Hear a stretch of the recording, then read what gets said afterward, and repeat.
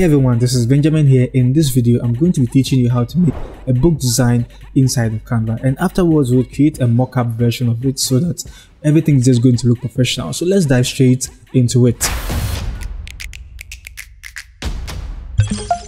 Before we get started, I just want you to know that I want this tutorial to be so interactive, so just in case you have any questions as you are watching this video, kindly leave it in the comment section below, and if you are new, make sure to smash the subscribe button so that you do not miss any of my future videos. So let's jump straight into it and let's get started. So one of the important things you need when creating an ebook design is a good cover design, and after you create it, coming up with a good mockup design helps you to sell your book easily online. So this means sticking to the end of this video will teach you all the necessary things you need to know on how to make a very good design to help you sell your ebooks easily. So let's get started by jumping straight into Canva. Okay, so this is my Canva, and the first thing I'm going to do is to click on create a design, and I'll just search for A4, okay, because A4 document is actually one of the simple ways to, it's actually the basic dimension to create your ebooks. Okay, so what I'm going to do is this particular ebook cover design I'm going to be making is for a product I'm coming up with, which contains a lot of photo descriptions, so stay tuned and make sure you do not miss out on that. Okay, so what I'm just going to do is to be creating an ebook cover design for it, you understand? So I'm going to take you through the entire process so that you can also be able to do the same anytime you create an ebook. Okay, so let's dive into it. So now that we have our canvas set and everything is ready for us to rock and roll, what I'm going to do is I'll just simply come to element, okay, and in element I'll just scroll down, okay, to frames, and I'll just choose grid. And the thing is, when creating an ebook design, you have to make sure that whatever you have on your cover design already gives people the idea of whatever is contained inside your ebook. So make sure whatever you have on your cover design is sending out an idea of what can be obtained when your ebook is bought. Okay, so don't forget that one. Okay, so I would just create something simple like this because it has to do with a lot of photo descriptions, which means we are just actually going to find a lot of photos using these descriptions. So I just want to communicate that. Okay, so I would position this here and position this here, and there can be so many designs over here. So you can see I just want 4 to be able to fit here. So let me duplicate this and position this one here. Then maybe I can select or and increase the size. Okay, then maybe this one can also go inside more. Let me increase it. Okay, so then I can duplicate, position this here, duplicate, and maybe position this one here. I hope you get the whole idea behind what I'm trying to do. So maybe let me just push this here, and let me just push this one also over here. Okay, maybe this one should actually go up and this should go up here, then we drag it all the way down. Okay, so I wanted to cover at least half of the entire dimension, so I can just copy all of this and position this here. Then I can just do a lot of adjustments over here depending on how I want everything to look. So you can see we have something cool like this. Okay, so the next thing I'm going to do is to be filling all the frames in here with photos, and I may skip this part of it because I don't want this video to be so long. Okay, so let's dive and see what I have done. So you can see this is what I've been able to do. I had to remove some of the frames and actually had to adjust some of them so that everything can look compact and compelling as well. Okay, so the next thing I'm going to do is to add my text over here. So I'll just simply press T on my keyboard, okay, and I will just first of all change this to Poppins Extra Bold. Okay, so once it's changed, I can increase the size, and I can just say maybe 70 plus. Okay, then increase the size and maybe click away so that I can move this over here. Okay, so maybe let me just add the margin. Okay, show margin so that everything can be looking very good, and I duplicate, put it here, so 70 plus photo. Okay, then I would increase it this way, duplicate this again, and just say description. Okay, so then I increase all of this and position this one here. Okay, everything should be matching nicely. Let me just align them all to the left so that we can easily arrange them beautifully. Okay, then select everything we have here and reduce the size. Okay, so you can see how everything is looking at the moment. So what I'm going to do next is I'm just going to change the color because I don't want to use a black. I would actually prefer this purple.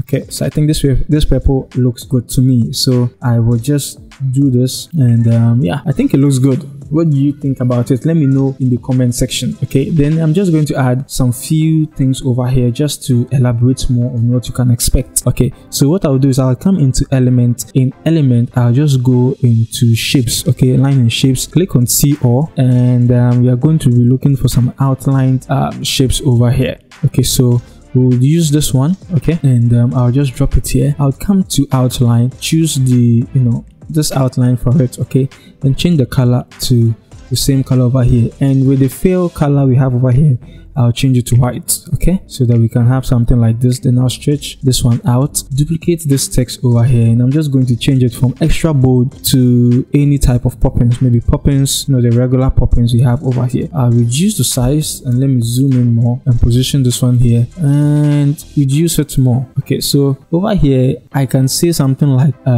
for Canva Free and Pro. Okay, so for Canva Free or Pro, which means that you can use this even if you're on the free version of Canva or even on the Pro version of Canva. Okay, maybe I can select all and reduce the size more. This looks very light, so I can increase the thickness by making it bold. Okay, and just do all the necessary alignment, then duplicate it, bring this here, and I can say high quality images or high res. Okay, high res images. Then I will just trim this here and squeeze this one here, and basically this is what we have been able to do. So let me just align this quickly. Okay, so I select everything and align it here, and yes, this is what we currently have at the moment. So the next thing I want us to be able to do is to create the mockup version of it. So this is why mockups are important. Usually when you create a design, mockups helps your audience to be able to have a visual representation of how your design or how things are going to look like in real life. You understand? So if it's a book, creating a mockup of your design using the book or using a book helps people to understand that, oh, okay, so even if they were to get the hard copy of it, this is how the whole thing is going to look like. So it's just simply sending out a visual representation of a design on how it's going to be used in the real world. So that's what mockups is all about. So the tool we are actually going to be using to create our mockup is Media Modifier, and the reason why I'm choosing Media Modifier is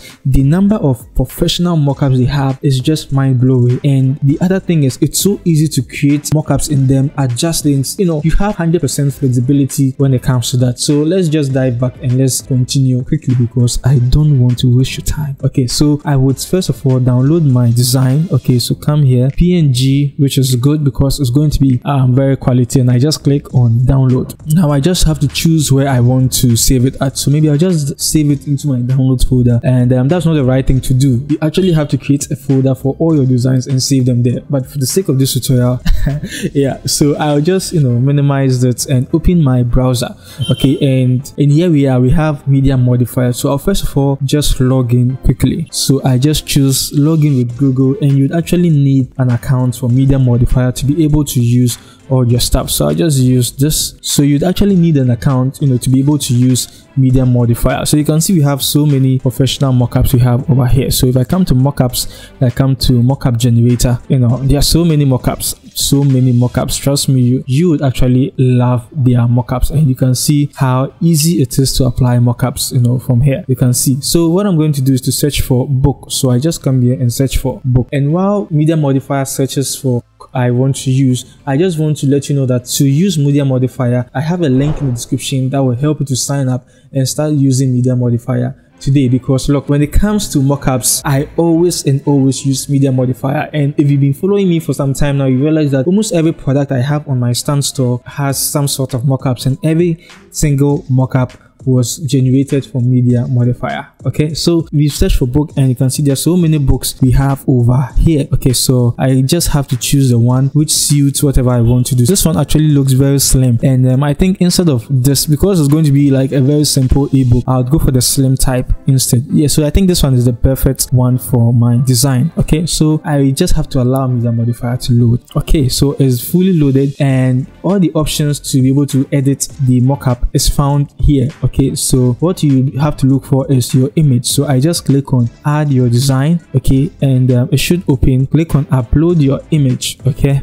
Then I should be given the option to choose my design. So I come to my downloads and I will just search for the one I use. So you can see, very easy and very simple. I'll click on crop and everything should be created for me. So you can see how the whole thing is looking right now. Okay, so with the other things, if you don't want a background color, maybe you want it transparent, you can just toggle it on or off. If you want it on, you can also change the color from here. Okay, so I just don't want it. I just want to turn it off because I'm going to import this back into Canva. Okay, so just looking very nice. You know, the shadow, you can adjust almost anything you want over here. Okay, so I come to download and I come to download image, and you can also save the mockup. You can see from here, you can publish to social media, you can just do so many things over here. So now that we've done all of that, the next thing we're going to do is to come back into Canva, upload our mockup in there and create a very clean design out of it. So let's jump back into Canva. So I would just come here and click on, let me just close this one up and just search for presentation, okay, because we want a wider dimension for this. Okay,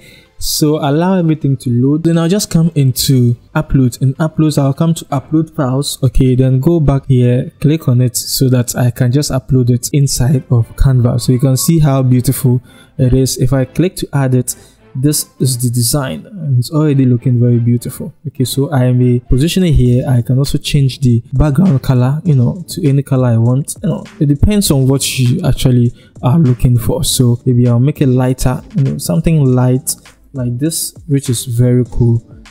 Increase, you know, the design like this. Then I'll just put some text over here. Okay, so I'll press T on my keyboard, position my text here. So what I can say is find pro images like you know, I'll add another word, which is a magician. Okay, so I'll just put this here, then I'll just align it this way, select all, come to line spacing and reduce the line spacing. Okay, then I'll change it from canvas sounds to popping because I'm using poppins over here. So I'll use poppins here and I'll increase the size, drag this one in, and maybe just click all and duplicate it, position it here, and I can just say magician. Okay, so magician.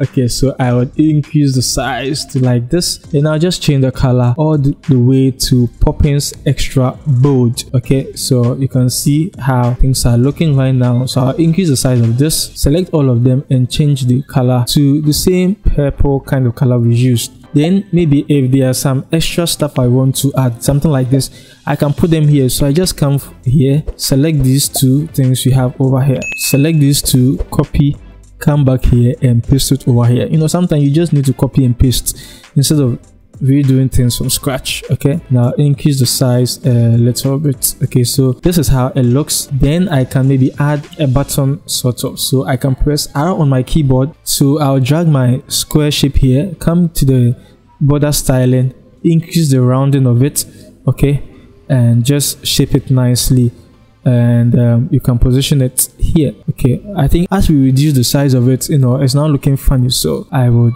okay, this looks okay to me. Oh my goodness, I have to this looks funny though, but you can see what I'm just trying to do. Okay, so I'll stretch it out, duplicate this. I can just say get yours now. Okay, so I would reduce it, stretch it out like this, you know, basically just arrange things like this and select this, drag it here, squeeze this one down a little bit, and I'm going to actually make this one rather the purple and the text should be white. Okay, so this is how everything is actually going to look like. So let me just give some spacing over here. So I drop this one down and this is what we have been able to make. So you can see it's gone too down, so I increase it a little bit and just try to get everything looking sweet inside of Canvas. So I increase this a little bit, drag this one here, and yes, so maybe let me reduce this a little bit. You know, at the end of the day, you just need to do some adjustments and all that, okay, to make your design look sweet and clean. So yeah, this is what we have been able to make inside of Canva, and I hope you enjoyed all the things we've been able to do, from creating the cover design to moving into media modifier to create, you know, the whole mock-up of it, coming back into Canva to create the entire flyer we are going to send out to people so that they can buy our product. So I hope you found it helpful. If you're looking for more Canva tutorials like this, there are two things I want you to do. If you are already a fan, kindly support this video by hitting on the like button. If you are new to my channel, kindly hit on the subscribe button, because that's the only way you can join the family, and also you wouldn't miss any of my future uploads. The name is Benjamin. Always remember, there is no limit to creativity. I should see you in my next video.